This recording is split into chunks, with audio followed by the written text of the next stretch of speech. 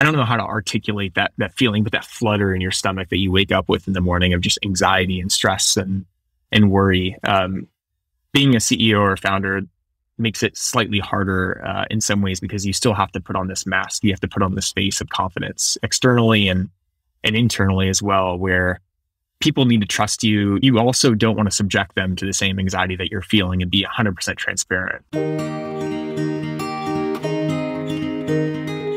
Ryan Hoover is the founder of Product Hunt, which you already know. He's also a former product manager, which I did not know. Currently, he's a full-time investor with his fund, The Weekend Fund. He's also an author of a bunch of great blog posts and an actual book called Hooked. He's also really good on Twitter and, in my opinion, a very special human being. Ryan Hoover, welcome to the podcast. Hey, Lenny. Thanks for having me. I've been reading a lot of your blog posts over, past 2 or 3 years now, and I'm glad to see you do the podcast now. It's cool. Thank you, man. That compliment will go straight to my heart, and I will think about it often. I appreciate that. Cut that and put it on Twitter. There you go. Yeah. That's the clip. We're done. Yeah. Done. Podcast over. This episode's brought to you by Revenue Cat. Revenue Cat makes it easy to build, analyze, and grow in-app subscriptions on iOS, Android, and the web. Their platform lets you focus on growth rather than getting bogged down in subscription infrastructure. Revenue Cat provides a backend and wrapper around Apple's StoreKit and Google Play billing to handle the implementation and upkeep of in-app purchases. Revenue Cat is your source of truth for customer status across platforms and provides out-of-the-box analytics for key subscription metrics like monthly recurring revenue, lifetime value, retention, and more. With Revenue Cat, you also get pre-built integrations with best-in-class tools like Amplitude, AppsFlyer, and Firebase. That means reliable, consistent data synced to your entire product and growth stack in minutes. See why companies like Notion, Visco, and Life360 use Revenue Cat to power in-app subscriptions. Learn more at revenuecat.com. Hey, Ashley, head of marketing at Flatfile. How many B2B SaaS companies would you estimate need to import CSV files from their customers? At least 40%. And how many of them screw that up? And what happens when they do? Well, based on our data, about a third of people will consider switching to another company after just one bad experience during onboarding. So if your CSV importer doesn't work right, which is super common considering customer files are chock full of unexpected data and formatting, they'll leave. I am 0% surprised to hear that. I've consistently seen that improving onboarding is one of the highest leverage opportunities for both sign-up conversion and increasing long-term retention. Getting people to your aha moment more quickly and reliably is so incredibly important. Totally. It's incredible to see how our customers like Square, Spotify, and Zora are able to grow their businesses on top of Flatfile. It's because flawless data onboarding acts like a catalyst to get them and their customers where they need to go faster. If you'd like to learn more or get started, check out Flatfile at flatfile.com/Lenny. You're such a tech celebrity. Everybody knows Product Hunt. Everybody knows Ryan Hoover, at least in tech. And I'm curious, how often are you recognized walking down the street in life? And has there ever been like a super awkward or super hilarious moment of that? Yeah. So Product Hunt started in late 2013 and quickly got a lot of traction in the tech sphere. So yeah, people in tech might recognize me. People outside of tech doubt they recognize me.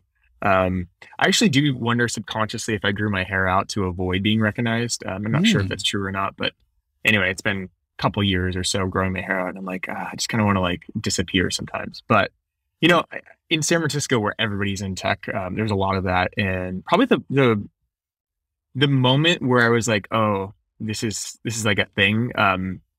It was probably early Product Hunt. And I was at, do you remember, I don't know if you know this. Do you know a club called DNA Lounge? And they did something called Booty every Saturday. It was like a mashup dance party. Yep. Yeah. Super well known in the Bay Area. Really fun kind of experience. Anyway, I remember being with friends and drinking like one does. And somebody turns around and says, "Is that the Product Hunt guy?" And that was the first time that sort of happened in that setting where I was like, oh gosh, now I have to like think about my actions and I can't just like be entirely like loose and, you know, relax with my friends. And so anyway, there's always pros and cons to those types of things. But you know, it definitely makes you more aware of, I'm already a very like sometimes anxious and like self-aware person in terms of like my surroundings. And so when you combine that with, oh, these strangers might be watching me, is not the best thing in the world, but it's okay. I've actually gotten a little bit through that same experience recently in like a much smaller sense where with this newsletter and the growth of this thing, there's meetups happening all over the world. And so I've been going to the SF meetups here and there, and it feels very strange to be like known and people they like taking pictures of me. Like, what the hell's going on? Because I started this thing as COVID hit, and it was like everyone's at home. I was just typing on my computer, didn't have to go anywhere.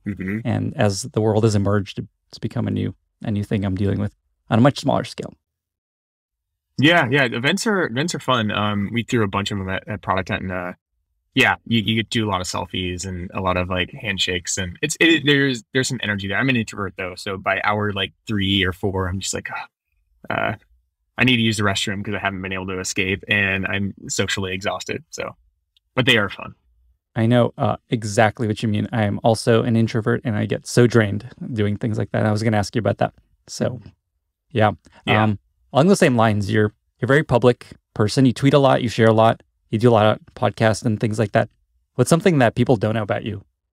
Yeah, you're right. I probably should maybe overshare on Twitter and other things. No, that is not. There is a list of.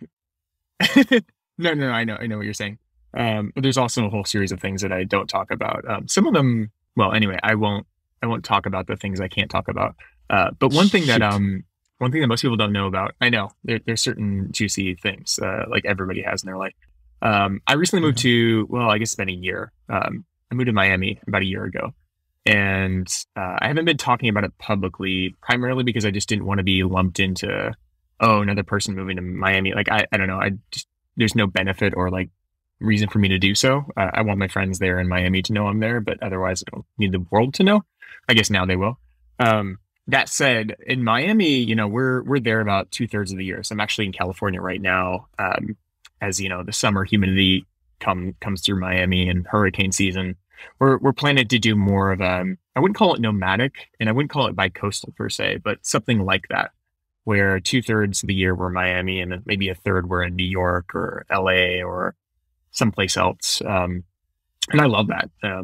Fortunately, we have the flexibility. When I say we, my girlfriend Susie and I, to just carry our laptops and work anywhere. So it's been a nice lifestyle kind of shift. I did not know that. That is very interesting. Why did you get pulled into Miami? What pulls you there? Yeah. So the way I describe cities are kind of like a product. So if you're in the supermarket, I sound like an old person. If you're at a store, you're looking at different products. If you're online, you're evaluating different products, and they each have like a cost and they have some benefits or values or whatever you want to use to describe it. And for me, each city is kind of like that. And so, in terms of cost, there's cost of living in terms of housing, food, taxes, a bunch of things that go into the cost of living in the city. And then the city provides a lot of benefits and things like that. And so in LA, so I was in Bay Area for 10 years, LA for 2, Miami for 1 now. They each have their own pros and cons. They each cost respectively different prices. And so we visited Miami a year and a half ago, and we just fell in love with lots of it. It's just cheaper. It's cheaper than the Bay Area. It's cheaper than LA. When you kind of count like all in costs. We had a bunch of friends move there. So we enjoyed the city. We're like, this is good, strong ROI. This is a good product. Let's move there. But at the same time, as I mentioned, like we are traveling and exploring other cities. So it's kind of the best of both worlds for us. Very cool. Curious how long you last there and how you like it over time. I love Miami. I always have a good time when I go there. And I have many friends living there. Mm-hmm. Changing topics a little bit. Something that I've noticed you do recently, which is super cool, is you offer people the chance to DM you questions that they have about their startup or their journey as a founder. And you just offer to give them free advice. And then sometimes you tweet the DMs to share that with more folks. I'm curious just how many people have DM'd you, because this is such a cool offer. And what have you learned going through this and kind of hearing people's questions? I first opened up my DMs. I had them closed, which is like traditionally the default on Twitter for a long time, because I was like, oh, if I open them up, I'll just get a bunch of spam and I don't need another inbox to cull through. I opened it up quietly and actually didn't get a lot of spam, surprisingly. Like, yeah, people would shill something or promote something, but it wasn't too bad. So I left it open, and then I forget, one day I was like on the elliptical bike or the recumbent bike or something, and I was just like, I tend to get on the bike and just hold my phone up and just do emails and work. And so I just said, hey, DM me if you have the question, any founders, and I'll try and like answer as many as I can. And part of my motivation for that was, I don't know, I was just killing time. And the other was I used to blog a lot. I used to write a lot. I don't know, I've written hundreds of blog posts, but not so much anymore. I rarely write anymore. And part of it's because it just takes so long to write. And sometimes I don't feel like inspired by any topic. It's sort of like a writer's block. And so I found this also kind of as a means to like do almost like micro blog posts in a way, where the prompt is the question from somebody else. I don't have to think about the prompt. And then the answer is in some ways a way for me to actually think about that topic, almost like refine my own thinking in some sense. And so I started doing that, and I realized, well, maybe other people have similar questions, and maybe other people have other answers and other ideas too. So I would just take a screenshot of my answer and kind of summarize their answer, of course, keeping it anonymous, not sharing anything that would be sensitive, and just put it on Twitter. And, you know, it's been fun. I do that maybe once every 3 or 4 days. I share a new question and answer, and sort of like it's like microblogging in a way. I guess that's what Twitter is, but like, it's kind of like a real microblogging kind of like activity for me. Is there anything that's kind of surprised you or that you've learned from founders, what they ask you about, like, wow, I didn't expect this was going to be such a common problem or question? I wouldn't say anything like super surprising. However, a lot of people, so you could do the same thing on Twitter and say, hey, AMA, ask me anything in public. The thing is, people are not going to ask certain things for a lot of reasons. And maybe the biggest surprise was a lot of people are pretty vulnerable. These are strangers, founders who DM me saying, hey, we have 3 months runway left. We're running out of money. Here's the situation. What advice do you have? Or just things that, you know, everyone has to wear this unfortunate mask is kind of the way what I used to describe it, this mask in life and business where everything is going great. And, you know, you're super confident. There are no problems. You got it all under control. And so the reality is that's not the case. Like if you peered inside of almost every single company, it probably looks chaotic in different ways. And so I guess maybe the biggest surprise or thing that I value the most is the authenticity of people willing to share some of these vulnerable moments and questions. Awesome. What's interesting about your format is, as you were talking, I kind of realized it's very similar to my newsletter format, which I think is part of the reason it worked, is it's based on people asking me a question and then I answer the question. Yeah, it's true. And that ends up forcing you to have like concrete, actionable advice. So you've kind of developed an even more interesting way of doing it on Twitter, where it's more focused.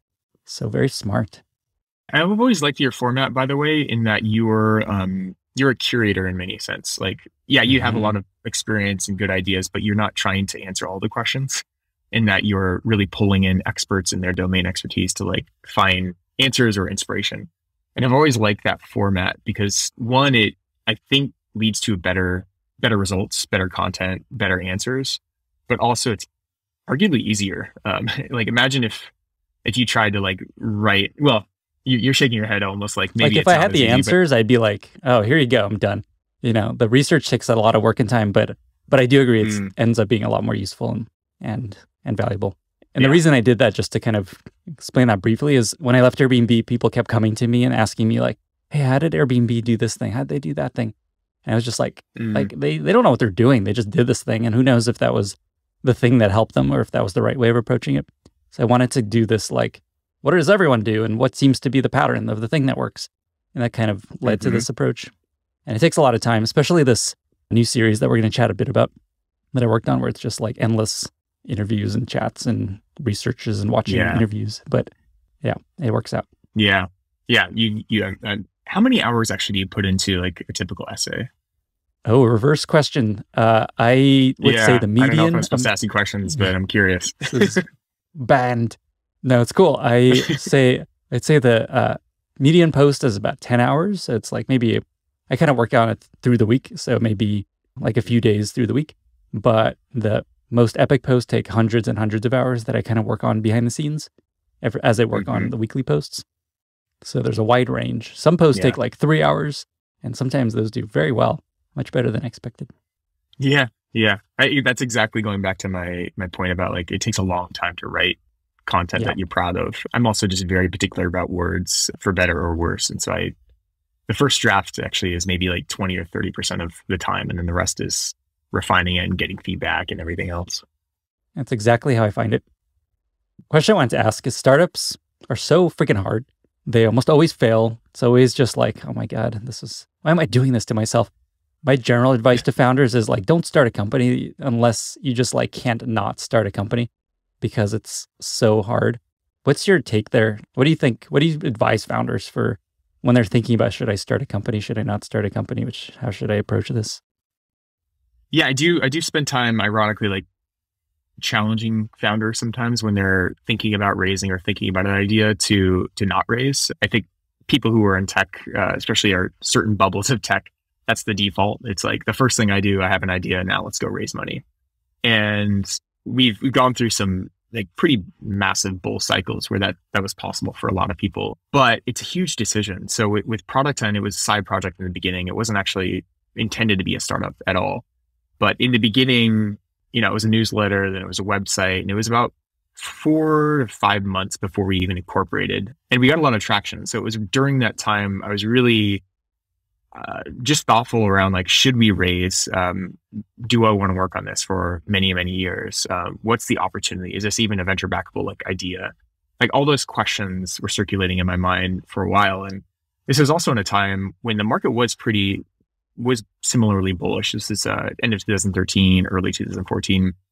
And investors were using Product Hunt. They were reaching out to me. They were sort of courting me and kind of doing that whole song and dance to invest. But I just wasn't sure if I wanted to. And so, I don't know. I think a lot of those decisions are very personal and contextual. However, I think it's super important that founders see a line of sight to work on this for, I think my rule of thumb is a decade. Just, do you see yourself working on this for a decade? And maybe it's not a decade that you actually work on it. It probably won't. It'll probably fail before then, as most startups do.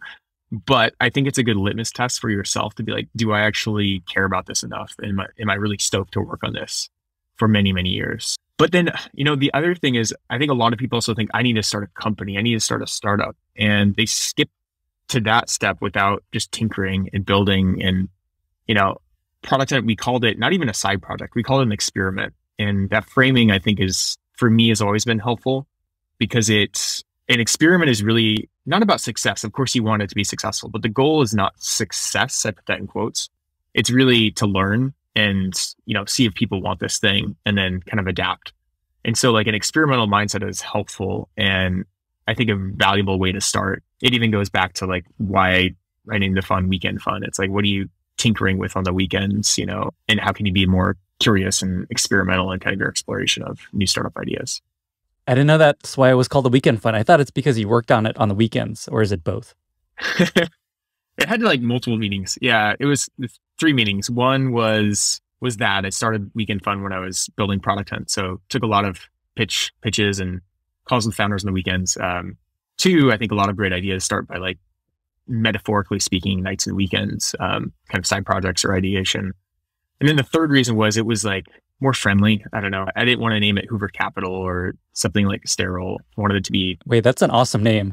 Hoover Capital. Wow. Hoover Capital. I don't know. I feel, well... Yeah, it's not on brand. But yeah, it's not powerful. on brand for me. Yeah. As you know, I asked people on Twitter what questions they would want to ask you. And so I'm going to intersplice these questions as we go through this. And you just touched on Product Hunt and fundraising. And I'm curious, if you were to go back and do it again, would you raise money for Product Hunt or would you not? Great question. So at the time, this is also the thing I ask founders is, why do you need to raise money? Like, what is it for? And surprisingly, some people are like, I don't know. Like, they don't have a clear answer. For me, it was pretty obvious. Like, we needed to hire, we needed people. Like, I didn't have personal capital to pay people. There was an alternative reality where we actually built it open source. I was thinking, like, is that possible? Like, we're building something for the tech community. I'm sure a lot of people would love to work on this. Could we build it in an open source way? But that's really hard to do. And when you're building a company, you probably don't want to innovate on too many things, including like essentially how to build a product and build a team. So anyway, to answer your question, if I don't know at the time, raising money was the right decision because I wanted to hire and I didn't have personal capital. There really weren't any other realistic options, I don't think. Today, I could get further with my own. I'm not super wealthy and I'm super illiquid, but I have at least enough money where I could have funded, maybe a year of development with this very small team. So today it might be a little bit different, in which I might not raise venture capital because Product Hunt isn't the type of company that needs to raise a ton of money. It's also one which is not, doesn't have like direct competitors in the sense of like an Uber and Lyft situation where raising is actually like kind of mandatory and you sort of have to build a massive war chest to compete. So there is a scenario where if I had more money, then maybe I wouldn't have raised venture capital. But yeah, there's a lot of other like decisions and other things that probably bigger mistakes I think I made. Not that raising money was a mistake by any means. I think the right decision then. But yeah, there's a lot of learnings, and hindsight's 2020. The point you made about like you just needed money to like run the thing, I think that's so overlooked when people bash the idea of fundraising for a startup that maybe didn't need it. Like you just need money. Like you don't have just money to burn and go into debt. That makes sense to raise some money and see where this thing goes without really knowing where it's going to go. Yeah, especially if it's, I mean, I think it's very important to raise from people who are aligned with you too. Meaning, like, why does this person want to, whether it's an angel or a fund, invest in your fund? Sorry, not fund, your company. When you go down a certain path, when you raise a series A, B, C, like you have different expectations than when you raise your pre-seed or seed round. So I think also understanding like, you know, what you're signing up for is super important. What kind of treadmill you're getting on? Yes. Yeah. Because you can't get off. I mean, you can, but it's not like a company. I always say like when you're at a company, you could put in 2 weeks notice, 1 month notice, you can move on. As a founder or CEO, you can't, like, you really can't. Now you technically can, but you can't. It's really hard to exit. Yeah. I look at the Airbnb founders who've been doing this for 15 years and like, you know, they're doing well in life, but they also, it's very hard to leave. Yeah.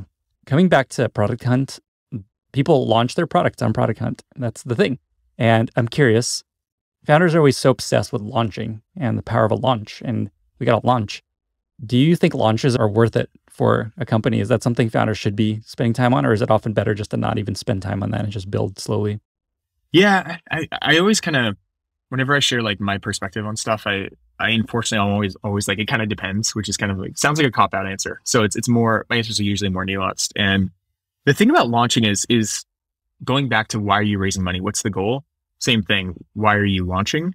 And a lot of people default to things like customer acquisition. Oh, I want to acquire customers. But sometimes that's actually it's not useful. Launch sometimes doesn't help with that.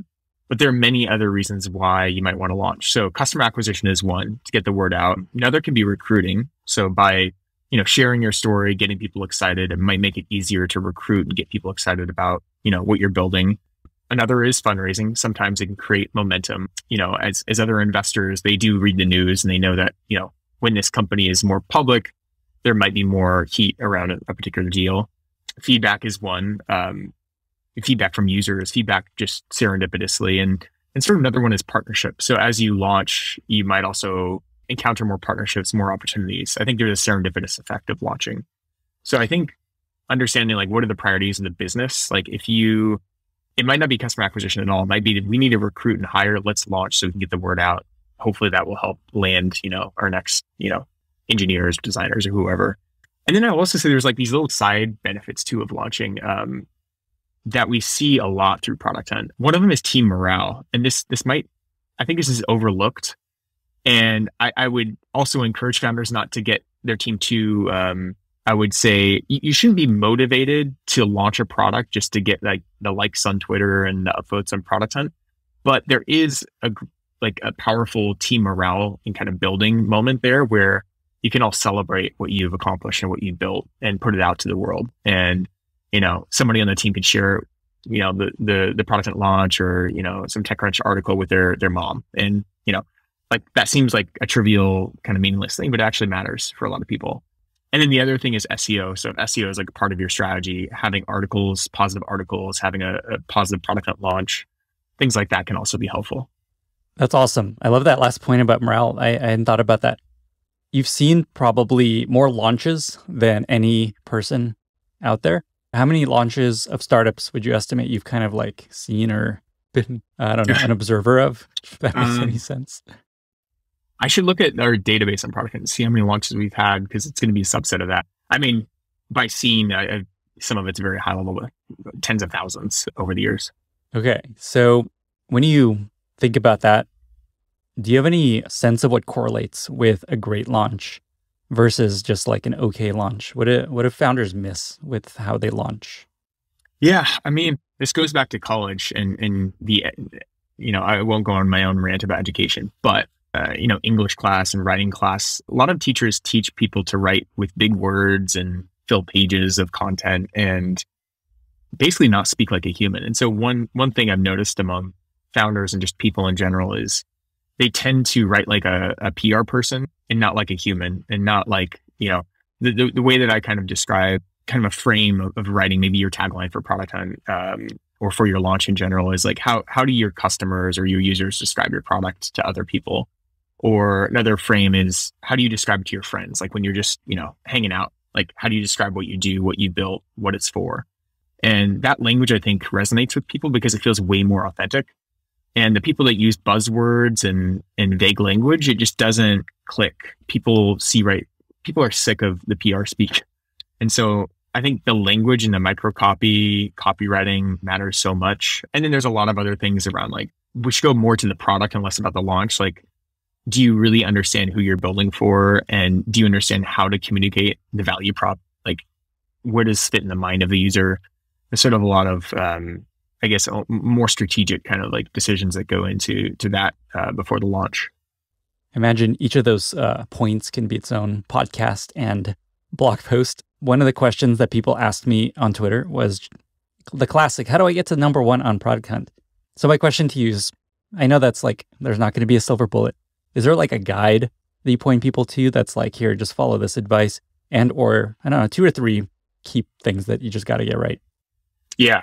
Yeah. So we, in the post flow, there's actually a links to a bunch of guides and FAQs and things like that. So it's really easy to find like sort of the best practices there.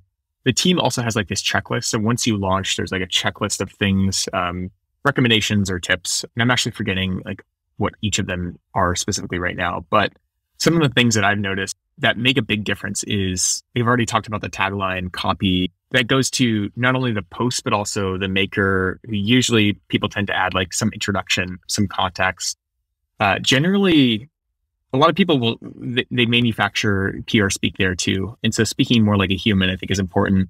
Also keeping it a little brief. Some people write essays, which might be interesting, but the reality is most consumers, especially people on Product Hunt, they're flipping through a bunch of ideas. They're looking for things that spark their curiosity and interest. And they're probably not particularly interested in reading like an essay, from the maker. So keeping that short, I think, is helpful. And then another big one is the gallery is often the first thing that someone is going to see once they land on the page. And so just naturally our eyes gravitate towards visuals. And some of the most interesting presentations I've seen is people use the gallery almost like a slideshow, like telling a story, where each slide is communicating like a story of some sort. It could be like, here's the before and after with our product, or here's the evolution of what this product can do. There's many different ways to approach it, but like a very clean, visually interesting story can also be a great way to like capture people's interest in what you built. Awesome. That was very tactical and helpful. If you were to launch some on Product Hunt yourself and it wasn't like hunted by Ryan Hoover, do you think you would get to the top? I mean, I don't know. It's funny because we should do some like historical analysis on Product Hunt, because I'd be curious to know the actual numbers, but it varies all over the board. So some people, they ask me, hey, like, I don't know, is Product Hunt like, do B2B companies do well there? And I'm like, yeah, like probably more B2B companies than B2C companies, actually. And so you see, seemingly boring companies that tap into something that people find useful or resonates with them, can go to the top. And then you also see the weird, wacky stuff, the silly apps also hit the top. So I don't know, it really varies. And sometimes it's also driven by like almost like the zeitgeist. Like, what do people find interesting right now? Like, what's sparking people's interest? Because Product Hunt, on one side, you are potentially attracting people who might be future users and customers, partners, and so on. But it's also just a general kind of like zeitgeist of the early adopter tech community. Like, what are they interested in? What do they find compelling in general? Got it.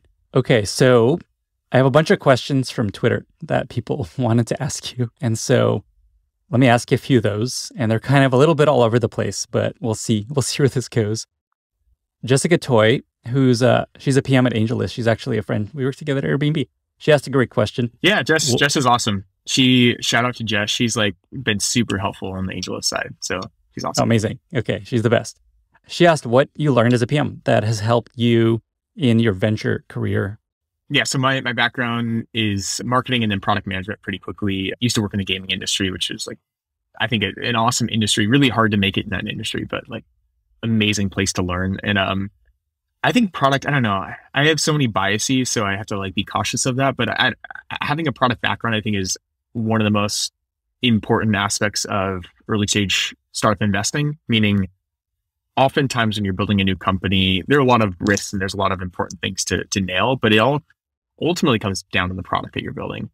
And so I think having a product management or product background is helpful in, one, having more, I guess, perspective in evaluating different ideas and arguably more important, how the founder thinks about things. So it might be less about me evaluating the market need for this particular idea, but it's what's the thought process and how did this founder come to these product ideas and these insights. And so I think having a product management background is helpful for that. And I don't know, I also just find it really fun to jam on product with founders. And when it's early days, there's more opportunity to create some sort of impact or, help shape the product in a slight way. Awesome. Basically, if you're a PM, you've got a lot of the skills that you need to be a founder. Founder and arguably investor as well. Oh, and that's right. Okay, yeah. So Leo of Sousa Ventures, who's also an awesome dude, he asked if you could go back. I saw Leo in Miami. You did? Ago. Oh, yeah. Man. Yeah. Oh, yeah. He moved to Miami too. Oh, my God. Everyone's over there. Okay. So he asked if you could go back and build Product Hunt again, what would you do differently? We talked a bit about this, but anything else?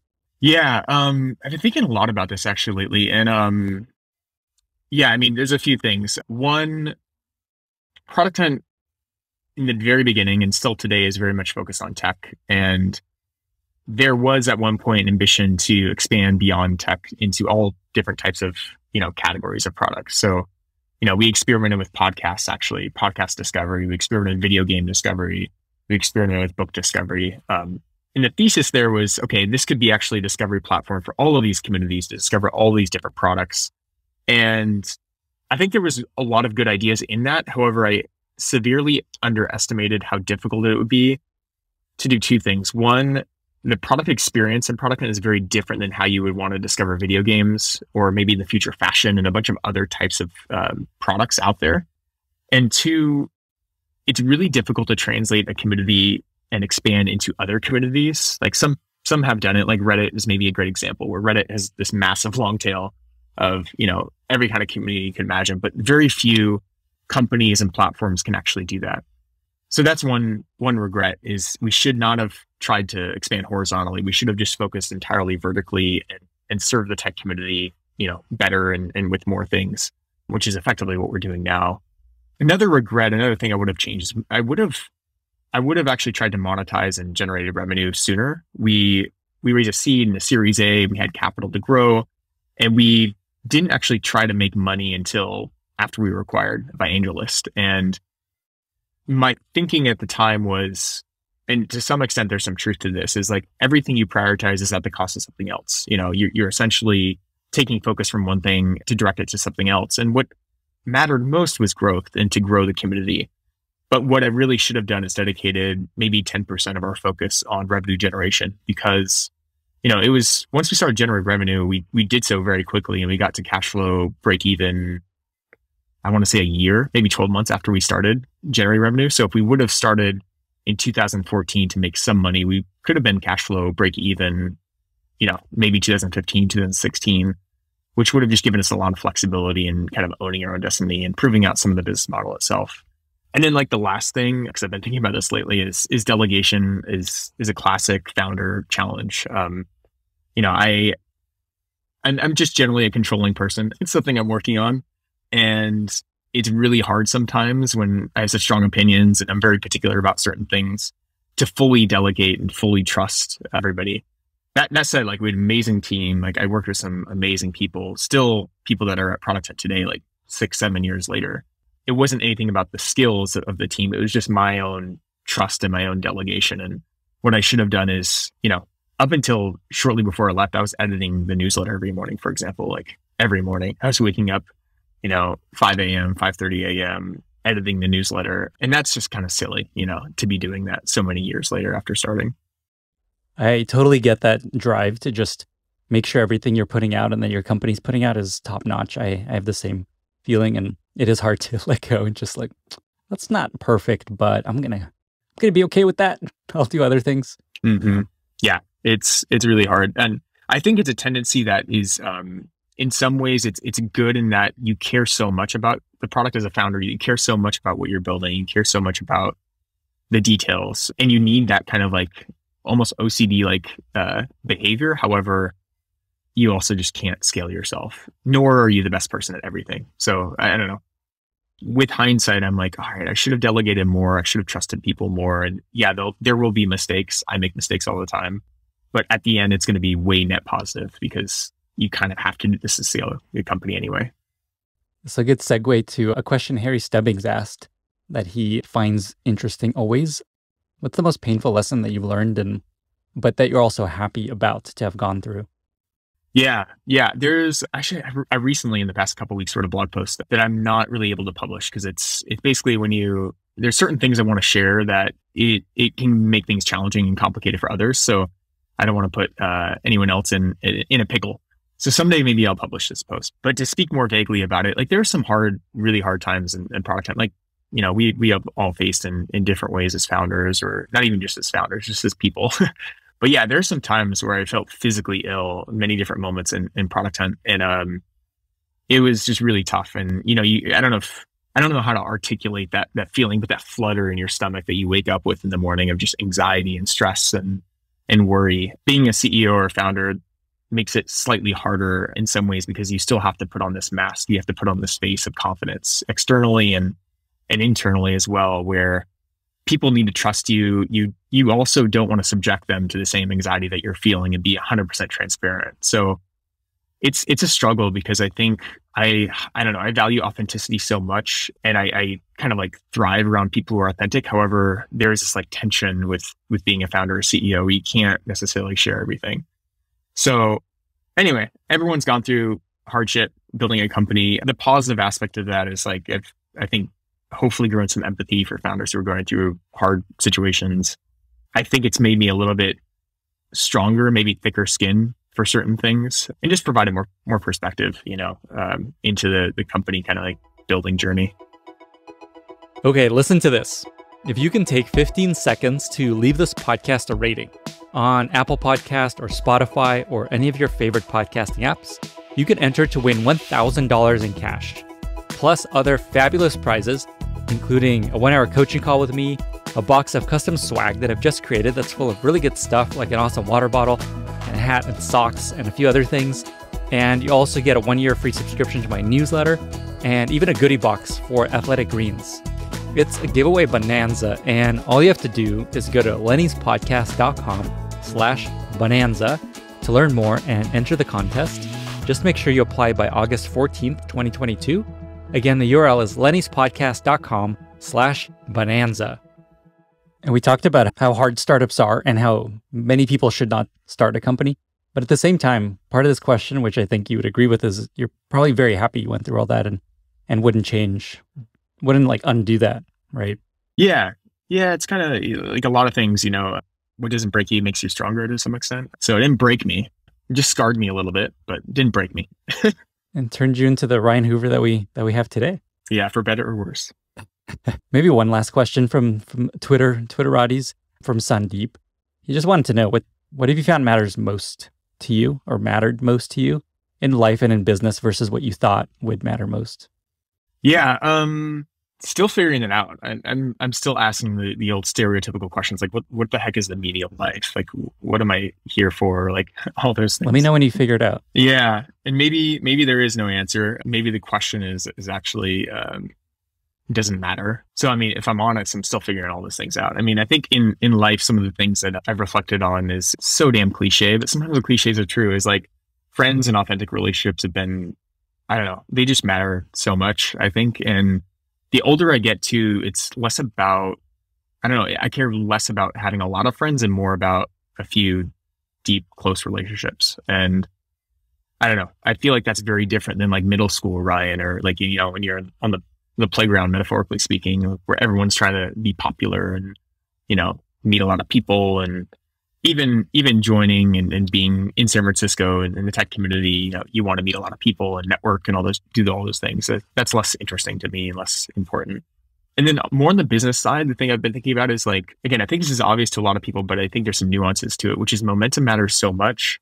And momentum is reflexive in that, you know, high momentum leads to more high momentum, low momentum leads to more low momentum, because there's this energy that kind of goes through companies where when there is momentum, when people are shipping, when things are going well, other people feel that energy and they want to do the same.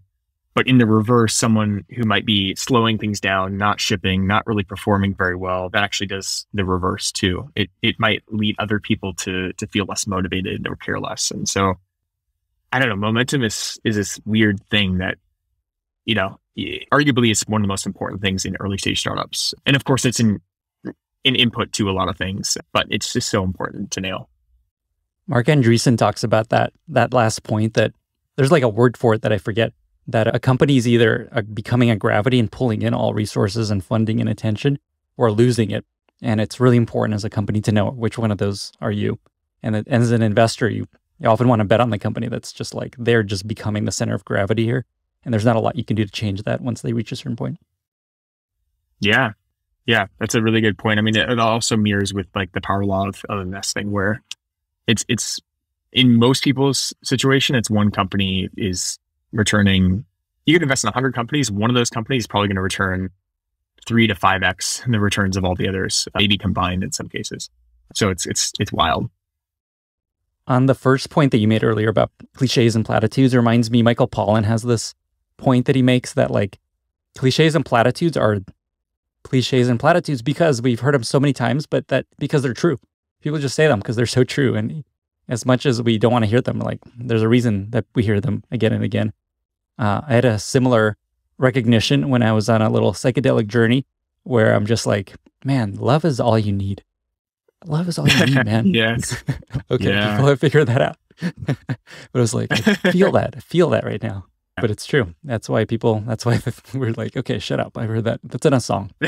Yeah. I was listening to a podcast about someone who was basically describing like psychedelics as a gateway into like meditation and everything, and how it could be one of those things that makes people, a lot of people who take psychedelics come across as another hippie cliche, like person who repeats like the same things we've all heard many, many times. But there's a reason why there's a pattern there. And, you know, he describes like, you know, psychedelics as one way to feel that and learn that feeling that you can achieve with meditation, you know, with experience.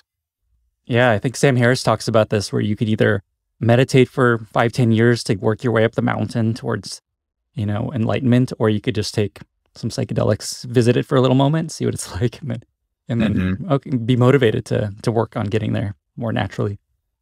Yeah. This is a good time to play a little game that I invented just for you. Okay, so you're the founder of Product Hunt. Okay. And on Product Hunt, people upvote ideas that they like best. And so what I'm going to do is I'm going to give you 2 options, and you tell me which you'd upvote. And it'll make sense once we get going. That sound good?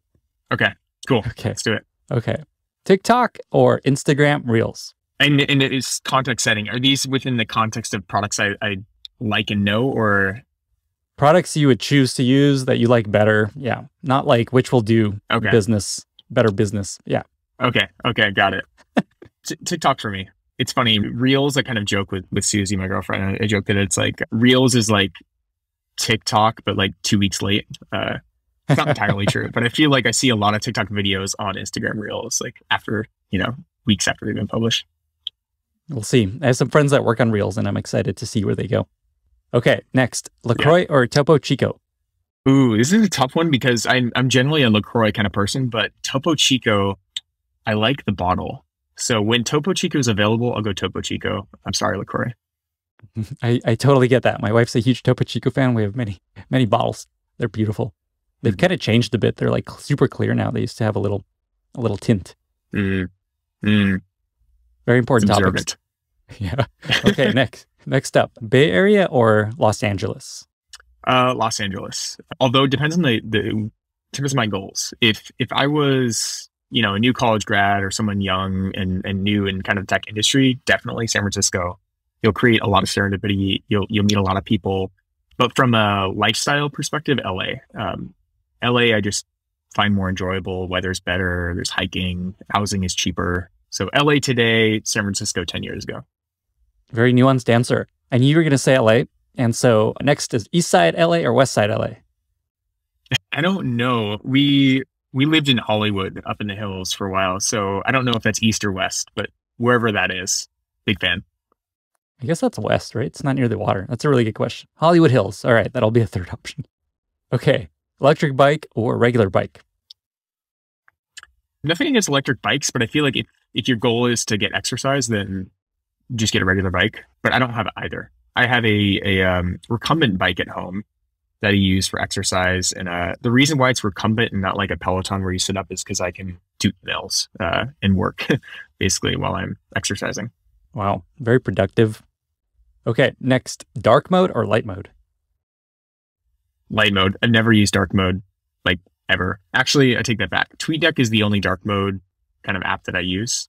But wow. I don't know. If a founder is prioritizing dark mode before they have product market fit too, it's like a big red flag for me. It's a little bit of a hot take. Some people are going to hate me for that, but I don't know. I don't think dark mode matters for like 99% of people. Wow. Big hot take. What if they just go straight to dark and there's no light mode? Does that count against them?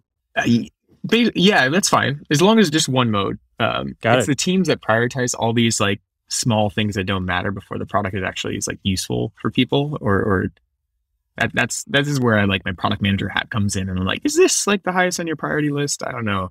Now, big asterisks. It's all contextual. Sometimes like the audience you're building for really cares about dark mode. Like if you're building for developers, maybe you need dark mode or some version of it. But yeah, I'm light mode. Awesome. Okay. Did not expect that. Love it. Okay. 2 more. Wash the dish right away or let it soak in the sink? I'm looking at the sink over here right now. There might be dishes in there. So that'll be my answer. Yeah, bad habit. No, I think there's power in letting it soak. I get it. I respect that. That's what I'll tell Susie next time. There's power. Lenny said there's power in soaked dishes. There's physics. It's soaking. Yeah. Okay. Last one. Web 3 or Web 5? I don't know what happened to Web 4. Dang. So I don't know. Maybe I'm going to split the difference. I'm going to go Web 4. Okay. We did it. That was the inaugural edition of Which Would You Rather Upvote. Amazing. You killed it. I like this. All Okay, right. good. It's kind of fun. This could be a fun little segment, I think, for a lot of things. Yeah. It'll plug Product Hunt. It'll be great. We'll see where this goes. This replaced my lightning round, which I experiment with. Okay, but actually I have other questions I want to get through before I let you go, if that's cool. Cool. There's kind of 2 topics. One is around consumer startups and just a few things that I've been learning there, and then angel investing, and then we wrap. Mm-hmm. So around consumer, by the time this post comes out, I'll have released some portions of this series that I'm working on kickstarting and scaling consumer business. And there's a few things I've learned there that I just wanted to get your take on.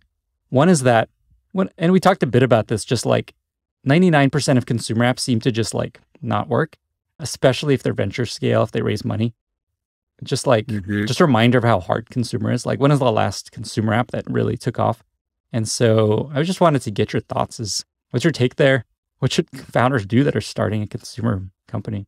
Yeah, it's tough. I mean, there's obviously consumer is pretty broad. So there's like different levels of difficulty. I think like consumer social or gaming, like building games is probably like the hardest and the one filled with the most failures. And I think a lot of that is because a few things. I think one, monetization is generally harder than like a B2B company.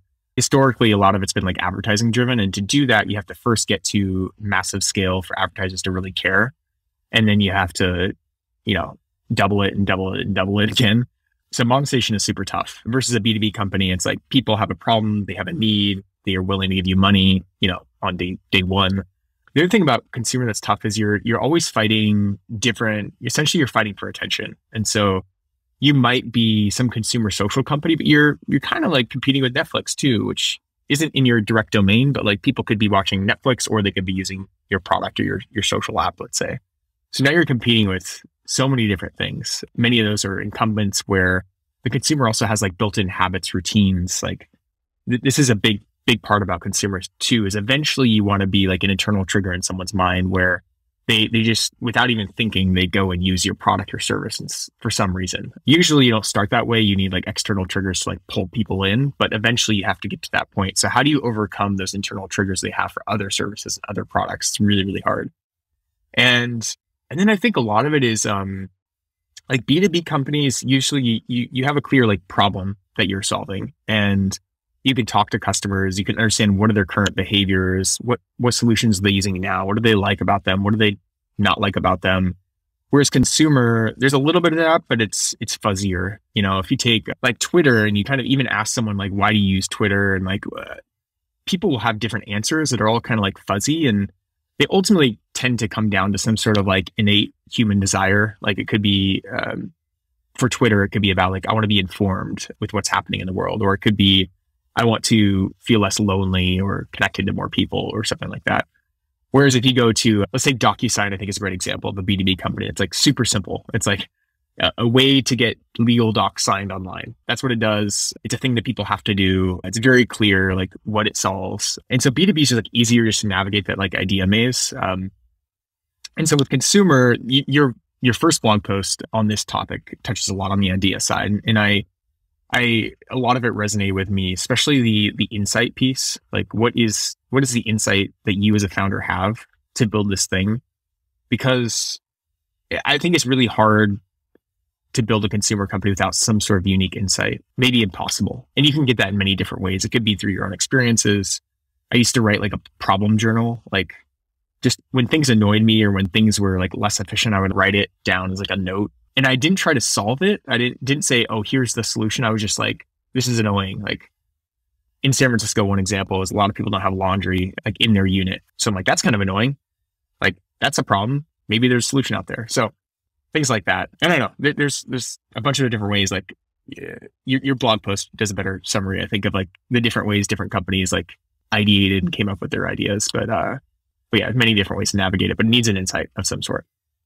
Awesome. I hadn't heard that problem journal idea. I was going to ask you if you have any suggestions for how to come up with a startup idea, and that's a really interesting one. So I guess it'd be cool to hear where that came from and what that led to, or if there's anything else you found to be useful around that. Yeah. The problem journal is one. And again, like I think it's helpful not to try to come up with a solution, but just simply write down like the problem you observed or experienced. Another one I think is interesting is just to like immerse yourself in different communities. Ideally, like maybe like seemingly niche or weird long tail communities. It doesn't have to be that necessarily, but that might be where you'll see more unique insights or gather more unique insights. And you could do that through, I don't know, participating in subreddits, meeting a lot of people who are like really excited about some other thing. It could be like some weird robotics, like niche hobbyist community, for example. And a lot of that I think will hone or just like create serendipity for ideas. You might see patterns, or you might see problem statements emerge from many people in that community that are facing similar things. And then there's like the other component too, which is really about like observing trends and changes, whether it's like a consumer behavior shift. Let's take an obvious one today is like distributed working. So five years ago when the Weekend Fund started, that was one of our themes. I was like, I think distributed working will be on the rise for a number of reasons. One, you know, it's harder and harder to recruit. Two, there's a subset of people who really value that flexibility and autonomy. And then fast forward, we had COVID that accelerated remote working. And now that's a huge consumer behavior shift, not just in how people work, but also like going to your Airbnb like world. Like Airbnb has shifted their entire product to support more of this remote working kind of lifestyle. Just the way that the homepage is now more of a catalog of places that you could explore at different times of the year, versus Airbnb before was more like, I have a very specific vacation trip that I want to take during these days in these areas. It's like a very different like browsing kind of experience. So that's just one example. Consumer behavior shifts is one thing to observe. The other is technology shifts. So what new thing can you build today that couldn't be built yesterday? And so there's a bunch of categories around there, like Web3, AI. You know, the biggest shift that we've seen is mobile in like early 2010s. That unlocked a whole bunch of things. So So yeah, I think it's observing those shifts and those changes. Last thing I'll say on that is like, I think startups, since there are more and more people building companies in technology, there's essentially more efficiency. It's certainly not an efficient, super efficient market, but there is more efficiency in problem discovery and solution exploration.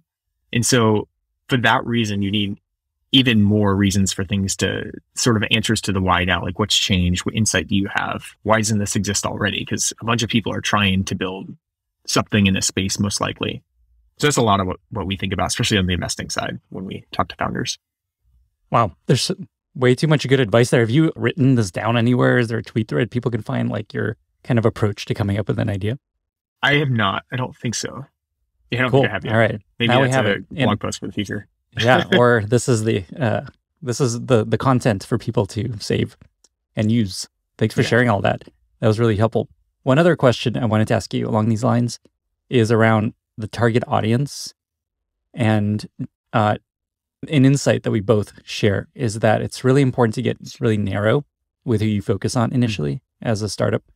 For founders, it's often so counterintuitive. They're like, it's like, oh my God, why should I focus on 1,000 people or 10,000 type people versus the millions that might want to use this thing? What's your sense and where have you kind of seen that become important? Just the idea of getting very narrow on how you're going after?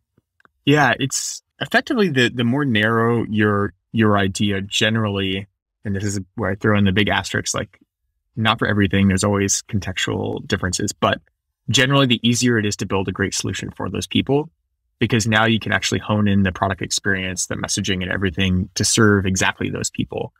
And it can help with the product side. It can help with the marketing and go to market as well, where your messaging, when people land on your homepage, you don't need to create kind of a broader kind of like value prop to everybody, but really you can focus on like, what is the problem this particular audience or community is facing.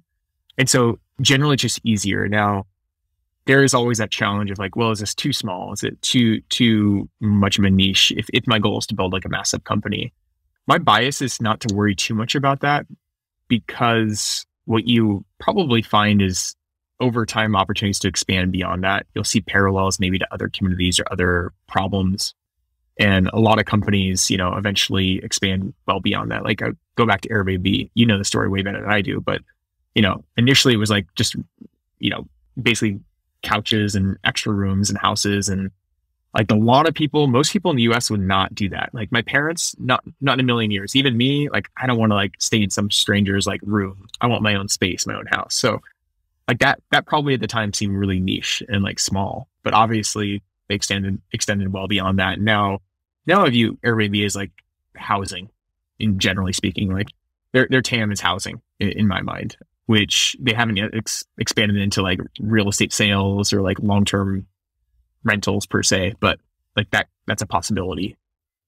This is a good segue to the last topic I wanted to touch on, investing, which I believe you do full time. Would you say that it's your full-time gig now? Yeah, it is. Yeah, spending all my time there, and yeah. Cool. So from what I can tell, the Weekend Fund is killing it. I'm not an LP, but it feels like it's kind of this underrated juggernaut that's just doing very well.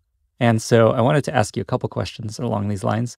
One is, what have you learned about investing, angel investing, especially what's most surprised you? I mean, I feel like there's a lot we've learned. So there's things on the operational side. So the whole category of like running a fund. There's a bunch of things that go into it, from LP communications, LP fundraising. There's also like Vedika, who works with me on the fund side. She describes it as like hygiene. There's also good hygiene when it comes to running a fund. For example, when you meet a founder, you should get back to them. Like if it's a pass, you should let them know. And then there's a lot of different ways that you can do that. Some people, might just say like pass, and that's not very like encouraging to a founder if they like, give you no context, no details. There's also an element of hygiene, which is we always follow up with the person that introduced us to that company. And we just feel it's kind of like, that's what we appreciate. Like we like to kind of know what happened, like have them close the loop. And so there's like good hygiene, operational things that we've learned and kind of honed over the years. I mean, the biggest surprise has probably been, I got to be careful of how this is interpreted in some ways, but there are cases when I didn't think the company would make it.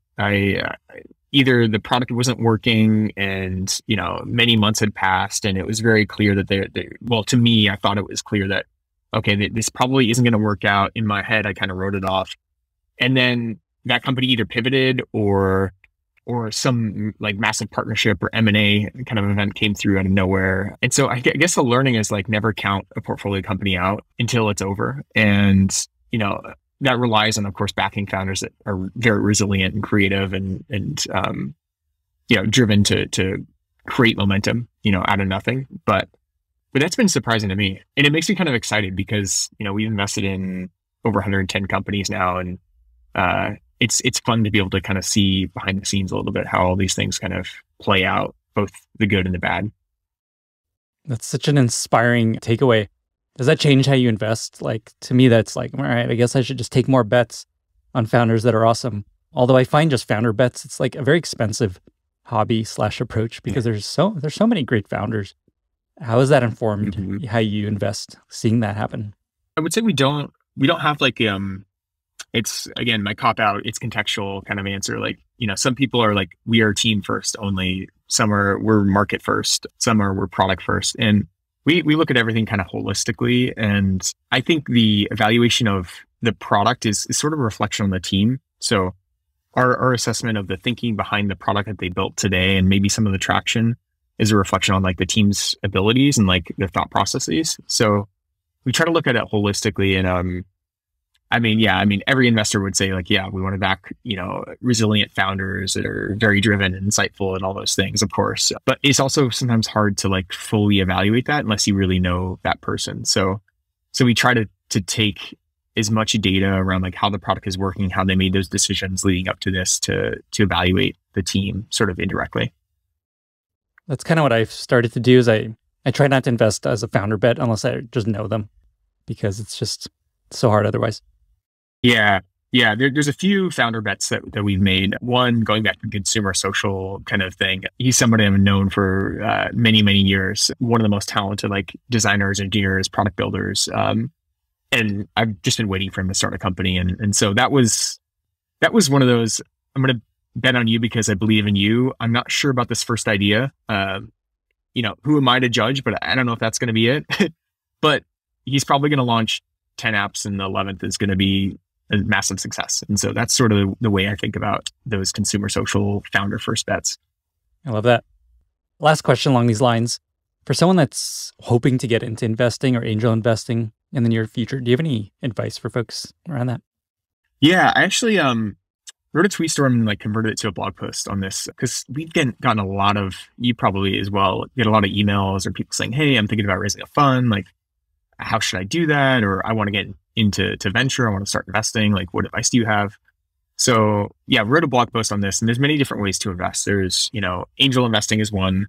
So great thing about that is if you have the capital to angel invest, you would do it today, tomorrow. Like there's no sign-offs required. You have maximum flexibility, but of course you need to have disposable income. You need to be able to be willing to lose all of it. And then hopefully, you'll be on the other side of that and make some money in 10 years. It takes a long time. There's scouting. That's another opportunity. There are more and more scout funds probably than ever before right now in different flavors. Some of them are like dedicated kind of scout programs where you have capital to deploy on your own. Some are more like you still need approval, but you send the deals and you get carry on those deals in many cases. Those have pros and cons too. Like they're easier to start and get into than raising a fund typically for most people. But you also are sort of reliant on that program or that fund. You might have less autonomy in what you can invest in and what you can't. And then there's a few others. There's SPVs is one angle, which works really well for a lot of people. So for those that maybe don't know on listening to this right now, SPVs are essentially like a single vehicle investment into one company. So you raise money from LPs, from other investors to invest in this specific company.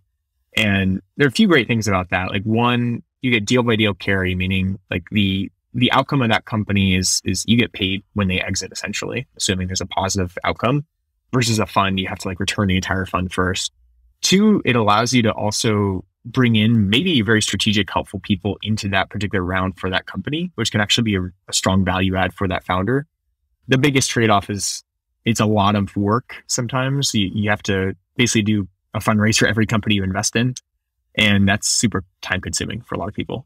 And then the last thing is like raising a fund. So that's the decision that I decided back in 2017 is I wanted to raise a fund It's a lot more work to raise the capital, and there's a lot more responsibility in managing funds and so on and so forth. But it provided me with the most flexibility and in a way to deploy many checks into many companies, especially when I didn't and still don't have like a ton of money to angel invest. So, so anyway, those are like different options. Like I think my blog post goes into more like pros and cons for each of those things. But the last thing I'll say actually is, let's say none of those are really an option. You don't want to start a fund. You don't have enough relationships to do SPVs. You, for whatever reason, you can't do a scout. You don't have any money to angel invest. One thing you can also do is just like pretend angel invest. And that doesn't mean that you're meeting the founder and like writing a check, but you can write memos, or you can like almost create a fantasy portfolio. And this is what Vedika, before she joined me, was doing to some extent. She was writing memos about companies she was excited about. And in some ways, she was like doing the job before getting the job. And anyone can do that today. And that can be helpful too if you're applying or trying to prove your abilities. You can say, hey, here are the memos. Here are the companies that I would have invested in, if I had the opportunity. And, here's my thought process behind that. I love that. I'm curious about the logistics of knowing the prices of all these startups, but anyway, we don't have to get into all that. That's an awesome idea. I've seen people on Twitter do that too. Where do you think this all goes for you? Are you thinking of increasing the fund? This is basically the last question. Just, what's the future of Ryan Hoover at this point, as far as you know? Yeah, still figuring out the meaning of life, as we established earlier. I thought we cracked that one. Yeah. I'll let you know when I figure it out. Yeah, we're on a third fund right now. We're actually about 35% deployed. So we have plenty of capital. We're not going to be raising anytime soon. And yeah, we're just investing in early stage companies right now. But yeah, when I fast forward like longer term, I don't know. I will always be investing. I'm also more of a fan of maintaining a smaller fund. Our latest fund is 21 million. And I might change my mind on this, but that might be the biggest fund we ever raise. I might keep it around that same size for the next one, because it really allows us to be like really collaborative. We can write smaller checks. We can fit into competitive deals. I think it's a better product for founders. Like, we're not trying to take the entire round. We can, try to bring on the Lennys of the world as co-investors, things like that. And so investing will always be a part of my future, but I also love building. Building is the most fun. So creating something is, whether it's a company, I don't know what it is. I'm not going to even call it a company, but building something is hopefully in my future. I just got to figure out the right idea, and maybe reflect on your blog post too, on the idea generation stuff that you shared, because that is helpful. As long as you let me invest, all is good.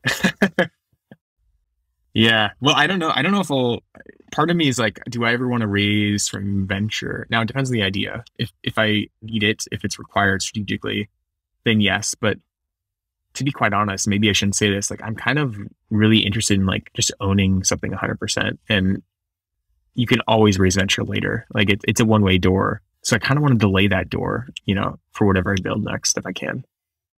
I 100% get that. That's how life is with this newsletter operation, and I highly recommend it. Yeah.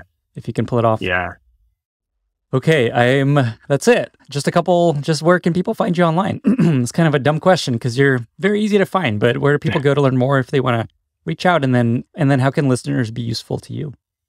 Yeah, I'm just easy to find. R Hoover on Twitter. RyanHoover.me is a simple website. I have a bunch of old blog posts on there, probably with a bunch of broken links and broken images, but it's there. The content's there. I don't know. We're investing. We're investing in the early stage companies, B2B, B2C. If you're building something weird, I don't know. DM me, email me. I'm around. Amazing. Ryan, thank you so much for being here. It's kind of a surreal experience interviewing you, and I'm really honored that you came. And I can't wait for people to hear this. I'm really happy about all the nuggets that I was able to extract out of your head, and thank you for sharing them. Thanks for being here. Yeah, thanks, Lenny. Yeah, these conversations are helpful in like reflecting on what do I actually believe anyway. So it's just like writing. It's helpful. And it's just as helpful to everybody else. So thank you again. Cool. Thanks, Lenny. Thank you so much for listening. If you found this valuable, you can subscribe to the show on Apple Podcasts, Spotify, or your favorite podcast app. Also, please consider giving us a rating or leaving a review, as that really helps other listeners find the podcast. You can find all past episodes or learn more about the show at lennyspodcast.com. See you in the next episode.